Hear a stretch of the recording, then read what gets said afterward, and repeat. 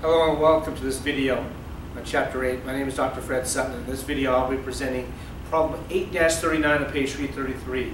You're welcome to open up your textbooks and follow along as I read through the problem.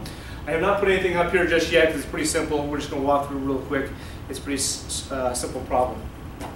Alright, so on page 333, so take a look at 8-39, target costing return on sales. So that's our focus, is return on sales here.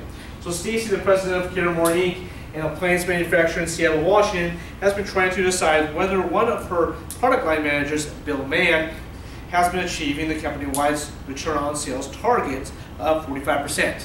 All right, so we're going to try and figure out if he's meeting that 45% goal. Stacy has just received data from the new target costing system regarding Bill's operation.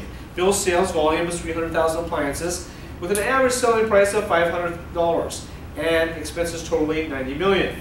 All right, so what we're going to do here is figure out what the sales are. So first thing is we take a look at the sales. So the sales he had was 300,000 units times 500. So we have 300,000 units here times the cost of each of those. That will give us how much and we have in sales.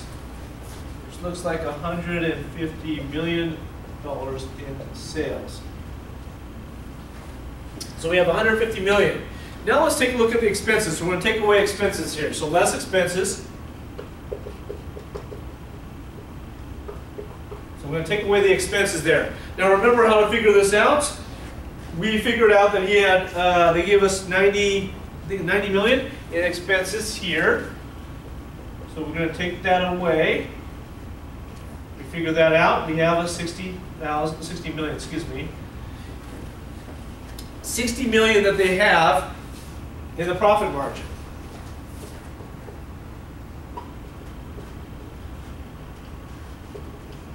Now that profit margin is also how we could look at it, is our return on sales. That's what we're going to take a look at here. So to figure out that, so we're going to have our return on sales. I will take that 60 million and divide that by the 150 million in sales that I have. That will give me the percentage for my ROS, return on sales. And that equals 40%. So does that meet the 45 expected? Well, it doesn't look like he's met the 45 that was expected there. So some of the things that I would look at as a company then is if I'm the manager Stacy, I would take a look and see, okay, what does he have control of? Does he have control of certain things on the aspects of the producing these appliances? Does he have control of the cost? Those are some of the things that I would look at there. But he has not met the goal of 40% or 45%. He's only done 40%. So those are some of the things I look at as the company is what can he control, and if he can't control of it, why are these numbers where they are? And they're not at the expected rate that they should be. So maybe the price per unit needs to be a little higher if he can't control those prices. Maybe there's a way that they can raise those prices so that way they're making a return on sales of what they expect as a part of the company. I'm Dr. Fred Sutton, and this is Chapter 8 problem.